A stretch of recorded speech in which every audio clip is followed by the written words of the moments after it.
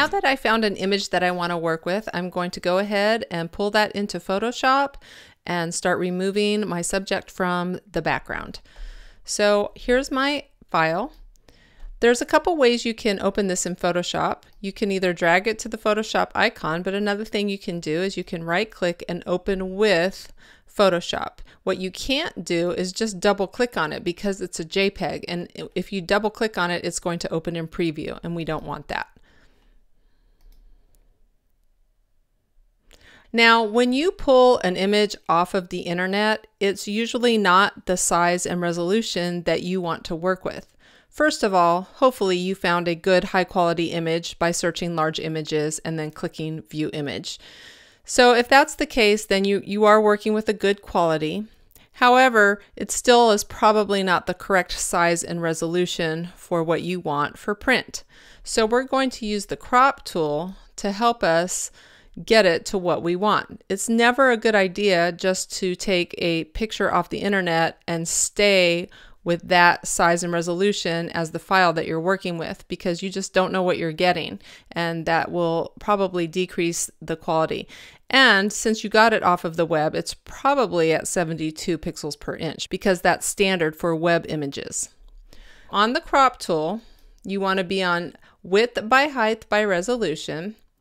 And we're going to make this project 11 inches by 14 inches with a resolution of 300. If your image is more landscape, then you can flip those. You can make it 14 inches by 11 inches with 300 pixels per inch resolution. Okay, so for Zoe here, my width is going to be 11, my height 14, and my resolution 300. Okay, and that is just about in perfect proportion with what I have. So that was really good. Now some of you may have to make adjustments with this and move it around or pull it up higher, but mine happened to be in that same proportion as an 11 by 14. So I'm going to go ahead and accept. Okay, and you notice that the picture just enlarged. That tells me that the pixels per inch were not at 300. So I did increase my resolution. I can hit Command 0 to fit it back on page. All right, so I can check that now by going to Image, Image Size, and it's showing me that I have the 11 inch by 14 inch with the 300 resolution. Okay, now that I have that done, I want to remove my subject from the background. So we're going to first select our subject, and probably the best selection tool for that is going to be the quick selection tool. So if your magic wand is showing, please press and hold and go to the quick selection tool. The only exception to this is if you're working with a solid color background, then you probably want to use the magic wand, select the background, and then select the inverse of that. If you need help with that, let me know. But most of us probably have something going on in the background, so we want to just click and drag and get our subject selected the best that we can. Okay, every once in a while I'll let go of the mouse so I can get always back to that spot where I'm at right now. If you have any trouble with this, let me know. The size that you're working with, by the way, is telling Photoshop just how many pixels it's looking for. So if I wanted to go to a smaller area, for example, I'm going to zoom into her hair right here. So let's say I wanted to select some of this. This is way too big, so I would have to use my left bracket. This works just like when you're on the brush tool. Left bracket decreases, right bracket increases. And this will help me to kind of fine-tune my selection a little bit better in those areas. But now this area is very large, so I'd go back to having Photoshop look for a greater number of pixels. Okay, over here, you'll notice that we went outside of our subject. When that happens, what you can do is, I'm going to pull this, let's see, right there. Notice that there's a plus sign in the middle of that tool. If I hold the Option key, it switches to a minus. And while I'm holding the Option key, I can go in the other direction and pull these back. Okay, so I'm just going to go around while I'm zoomed in a little bit more and see how my selection is here. I think if I wanted to include her strands of hair here, I would pull this out a little bit further. And we're going to use the Select and Mask tool to help us get a better selection, especially of these little hair pieces, and we'll do that in a minute. But it's good to start with a good selection first, the best selection that we can get.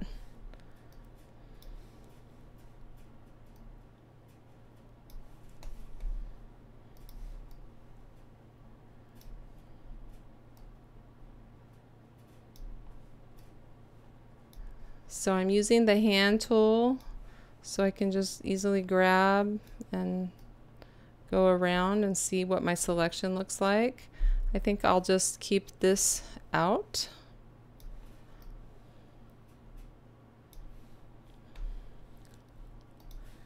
And then at any point I can just grab my quick selection tool and grab some more or less. Just check this edge down here. Okay, so I'm thinking that my selection looks okay. So I'm going to Command 0 to zoom out. And then up on my tools option panel, well, first of all, you have to be on a selection tool. So you can go back to the quick selection tool. And when you're on a selection tool, you'll have the option to select and mask. So go ahead and click on that. And it gives you an idea of what your selection looks like currently. Now, if you're seeing a lot of the background, that's because the transparency is down. So you can move the transparency up so you can see exactly what you're getting, and you can change the view. So right now I'm on what they call onion skin. So basically it's showing me that transparent layer, but I could look at it on black, for example. And then again, I need to work with that transparency. And so on black, I think is a good way to view this particular image because it's really showing me where I need to do some work.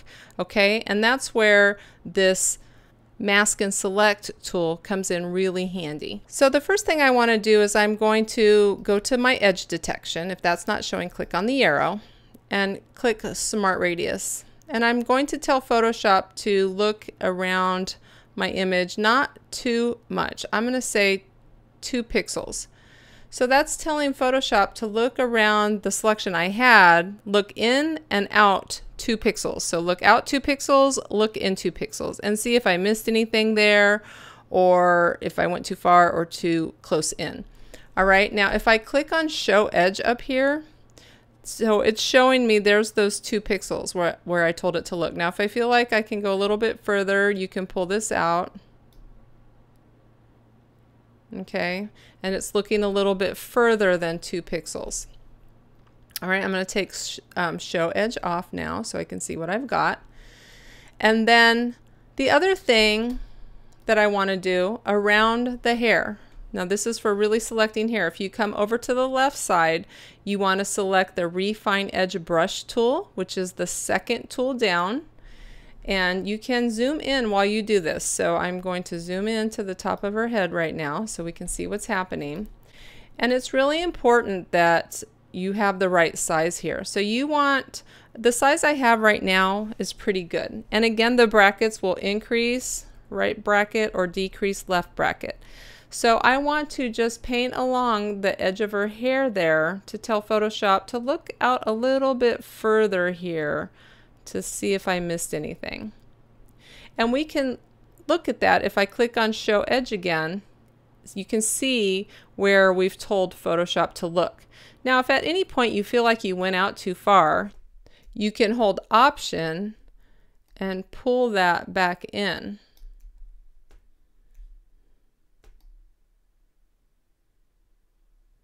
So that it's not looking quite so far out, or in some cases quite so far in.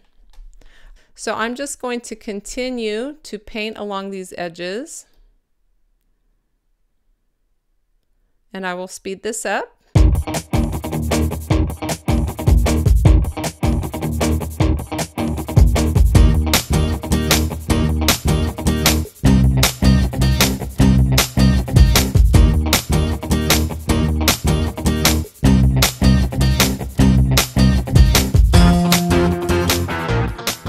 Okay, now in these larger areas where there's a lot of background showing through, you want to increase that size so you can tell Photoshop to look all in this area.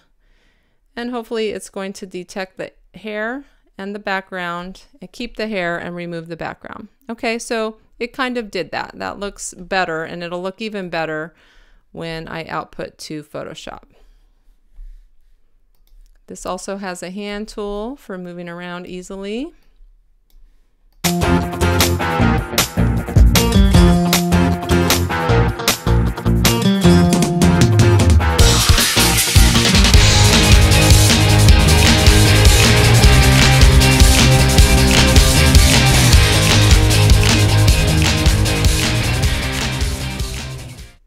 Okay, once you feel like that hair selection is looking a lot better, you can go ahead and go down to where it says output settings.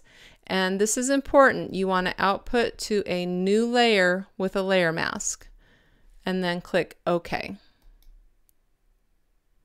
You'll notice that I didn't use that select and mask around her skin areas or her shirt. It was really only around the hair. And we do use select and mask for other things that don't include hair. However, you wouldn't be using that refine edge paint tool as much for that type of a thing. Okay, so now that I have my subject with the background removed, and you can see on my layers that I have a layer mask now, and so that is just hiding the background here. What I want to do is I want to use that layer mask to fix this up even more. So I'm going to go ahead and add a new layer. This is going to be a temporary layer. I'm going to drag it underneath my layer mask layer. And I want to just dump a color that's going to help me really see what's going on behind there. So I'm thinking something like in the orange range, something like that's going to really help me see what's going on.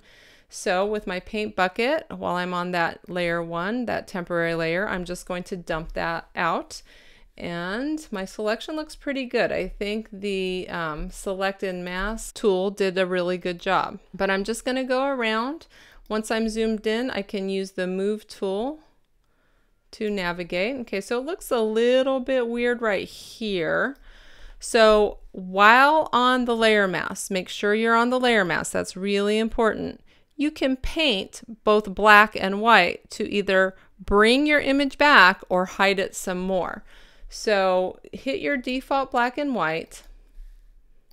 Let's start with black. So if I want to hide this where it's kind of sticking out and it looks a little odd, I can do that. It's also maybe a good idea, since it's hair, to maybe move your hardness to about 50. So you're not on a completely hard brush, but you're not on a super soft brush either. And then that'll give it just kind of a little bit of a softer edge, which I think hair has naturally. Okay, now be careful about bringing stuff back. I'm going to do this and then I'm going to undo it, like in this area, because the problem is you're also bringing back that background and we don't want that. So I'm going to Command Z. So if you want to bring anything back, it really has to be hair strand by hair strand here. So think really carefully before you make a decision to do that. Okay, so moving along. Okay, I think I'll paint some black here again. Just I have a little bit of strands hanging out. A little too far, I think. Let's just smooth that out.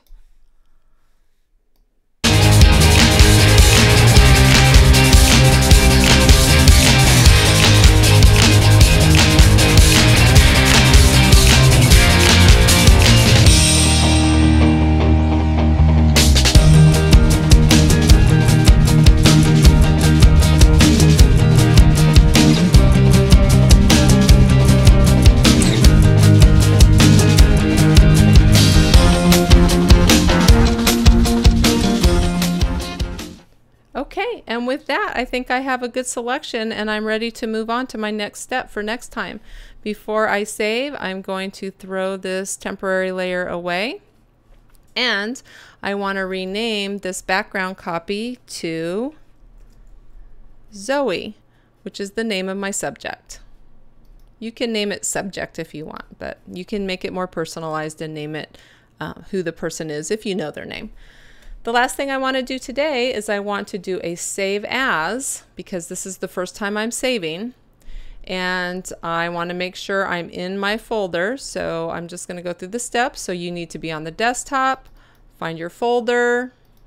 I have levels, you guys won't have that. If you made a subfolder for this, go to that, and you're going to type in your last name, your first name, and Warhol, and save.